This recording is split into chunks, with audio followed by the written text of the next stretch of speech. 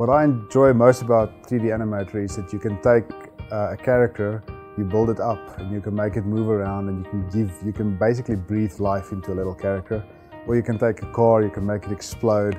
There's so much fun happening in this industry, and you're always busy with something new. It's never monotonous, it's never the same. Every day is a different challenge, a new job. It's always fun doing this. I am Albertus Bodenstein, and I'm a 3D animator. We do all the visual effects that you see in film and video, like dinosaurs running around on the screen, cars exploding, all that exciting stuff you see in movies. That's what a 3D animator do.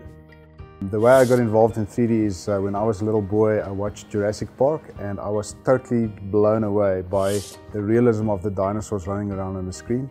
And I remember I walked out of the cinema and I said to myself, this is what I want to do one day.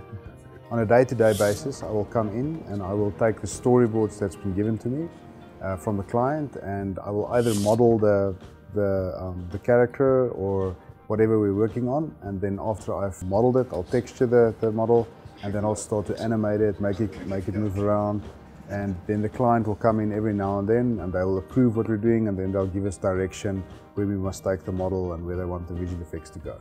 The type of person to suit this job must be a little bit mad because the hours are very long, but it's a fun, creative job. So it must be someone that's very outgoing, that likes to bond with other people and you bounce ideas off each other. So it must be a very outgoing person, and obviously you need to be very creative as well, and also a problem solver, because there's a lot of things that you run into that you need to find out creative solutions how to get around it.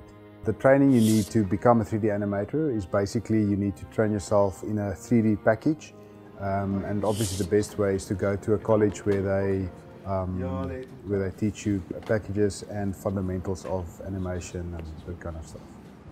The challenging thing about the animator is the software changes the whole time. There's a whole time new technologies that come out, and there's always a client who always have very specific needs. For example, to create water and hair is a very difficult thing to create.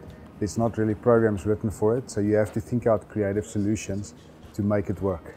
The best advice for me for a young animator is to remember that it's a collaborative art, and and you need to be very, very good at what you do, and never show people your second best. Always give them your best work.